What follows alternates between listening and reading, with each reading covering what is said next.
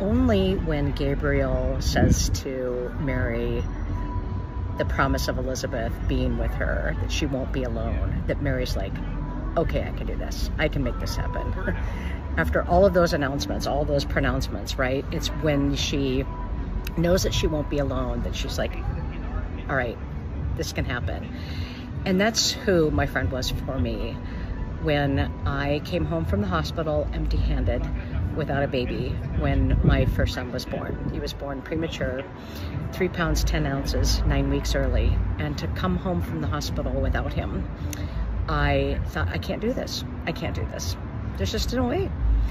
And there she was, sitting on the ottoman across from my chair, holding my hand, letting me cry, and giving me hugs and telling me that she loved me. That's what I think Elizabeth says to Mary, and they say to each other.